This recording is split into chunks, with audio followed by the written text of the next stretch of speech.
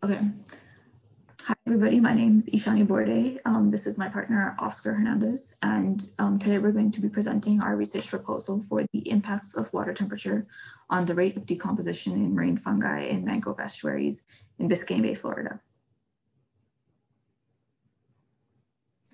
So rising temperatures around the world have forced alterations in the behavior of thousands of species as they're forced to adapt to rapidly changing ecosystems and increasingly erratic climate. Marine organisms are especially vulnerable to such temperature changes as they're specifically acclimated to climates that are they're generally more stable than what is seen in terrestrial habitats. As ocean temperatures rise, marine organisms will find their internal chemistry affected, which will have an impact on their metabolic processes and therefore their interaction with the ecosystem at large. Therefore, we can postulate that global warming will not only affect ecosystems through changes in abiotic habitat factors such as rainfall and natural disasters, but also through changes in the food web, as organisms require increasing or decreasing amounts of energy to sustain themselves.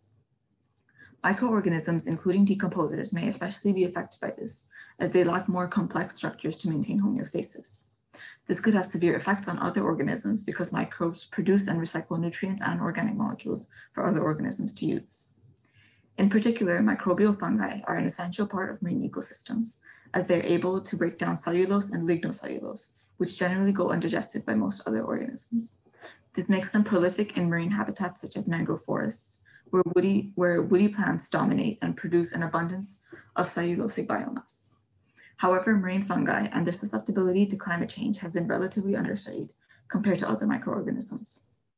Therefore, we would like to propose a research project investigating how the feeding preferences of fungal microorganisms in Floridian mangrove ecosystems are affected by temperature. This investigation would have two parts: one, observing the feeding rate of Loworthia fungi on Rhizophora mango at different temperatures, and a second part observing Loworthia's preferred species of mangrove at different temperatures. Next slide, please. Thank you. It's generally understood that as temperature increases, an organism's rate of metabolism will increase up until the point that the temperature is high enough to cause harm to the organism. Studies on fish and periphytic microorganisms have shown that their metabolism and food intake increase with moderate temperature increases, though once the temperature reaches past the organism's optimal temperature range, metabolism quickly decreases. However, in a study by Mitterwallner et al., the effect of temperature on the abalone Haliotis squamata's feeding preferences were tested to find that as temperatures increased, the rate of abalone feeding actually decreased. This is most likely because as a tropical species, abalones are sensitive to elevated temperatures. However, this result contradicts the previously mentioned understanding that metabolism increases with temperature. Therefore, it poses an interesting question for fungal microorganisms in tropical environments. Would their metabolism and food intake increase, as we would expect with most microorganisms, or would their metabolism decrease with increasing temperatures, like H. squamata? Mitterwallner et al. Also experimented with diet preferences, and the study found that abalones actually preferred different species of macroalgae at different temperatures. We saw it fit to perform a similar experiment with Loworthia, because if their feeding preferences shift with rising temperatures, then it could have an effect on mangroves and the organisms that reside in or around them. The fungal genus that we're targeting in this experiment is Loworthia, which makes up about 20% of marine mangrovial fungi in past collections of Floridian mangrove fungi. Species of Loworthia have been found on nearly every species of mangrove in Biscayne Bay, Florida, and are therefore ideal candidates for the study. Next slide, please. Our hypothesis is that the decomposition rate of Loworthia fungi will increase with increasing temperatures, and that Loworthia fungi will increase their preferences for different species of mangrove as temperature increases. So for the first part of our experiment, we will be collecting visibly healthy nematophores in the summertime from Rhizophora mango in Biscayne Bay, Florida at Biscayne National Park, and then observing the rate of decomposition of organic material by the Loworthia species in various water temperatures in the laboratory. With the samples of nematophores collected, we will culture our desired genus by using modern culturing techniques, promoting growth in Erlenmeyer flasks with pieces of nematophore bark mixed with water from the environment site the specimens were collected from. We will then plate the resulting concoction onto 10 different agar plates and allow them to sit and grow for a period of 1 week, using an antimicrobial cocktail to prevent the growth of bacteria in the plates. And once our plates have had time to grow visible colonies of fungi, we will then perform a polymerase chain reaction and analysis to verify our organism and subsequently isolate our desired species onto new plates using the same antimicrobial solution to ensure sample purity. After we have allowed our desired species to grow in agar plates for another 2 weeks, we will transfer them onto medium-sized 35-gram cubes of Rhizophora mangle and into tanks that mimic the natural environment of Rhizophora mangle in Biscayne Bay, where we will observe the rate of decomposition for a period of 30 days, taking great care to ensure that the tanks' temperatures remain constant throughout. We will observe the rate of decomposition by manipulating the water temperature in the tanks Lilwarthia will be in, and observe the rate of decomposition by recording the mass of our blocks of Rhizophora mango at the beginning and end of our experiments, using sensitive mass scales for accuracy. Our first tank will act as our control, with the temperature favorable for healthy mangroves and tropical environments, approximately 80 degrees Fahrenheit, and the second will be at a temperature of the average conditions in Biscayne Bay over the past year, which is approximately 85 degrees Fahrenheit.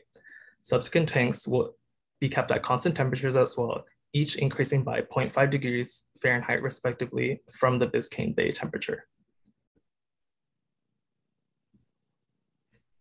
After the completion of our experiment, we expect to see the rate of decomposition increase with the increasing temperature in the tanks.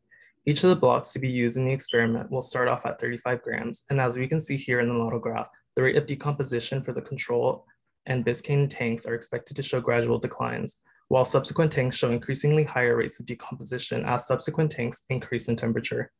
We expect that tanks 3 and 4, set to 86.5 and 87 degrees Fahrenheit respectively, will show the most significant rate of decomposition, as current literature from Kohlmeyer on certain species of marine fungi have shown to have higher rates of decomposition with increasing water temperature. In the second part of our experiment, we will test whether fungi have different preferences in mangrove species based on what temperature they're exposed to. We will use the same temperature for each tank as we did in the first part.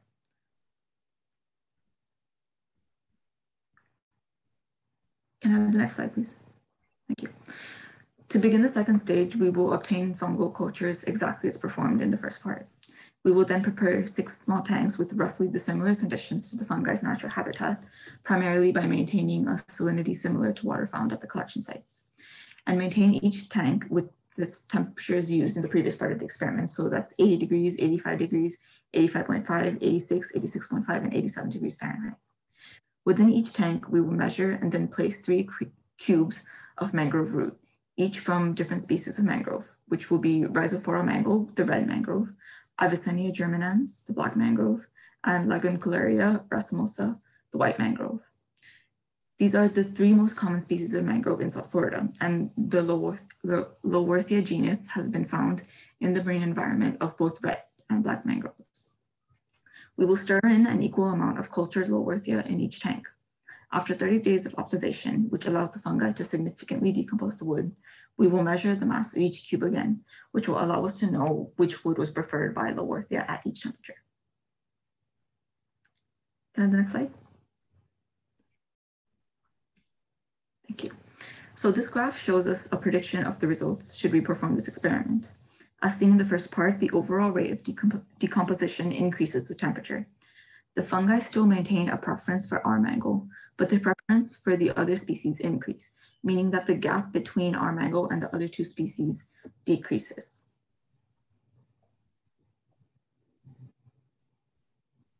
So for our timeline, we plan on commencing our experiment in the summertime in June 2022, when the tropical conditions of Florida are most ideal for mangrove estuaries in Biscayne Bay.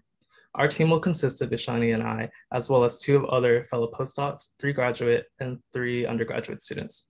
We expect our research to officially conclude in the following year in the same month in the summertime of June 2023, which gives us plenty of time to repeat our experiment and compose the final paper.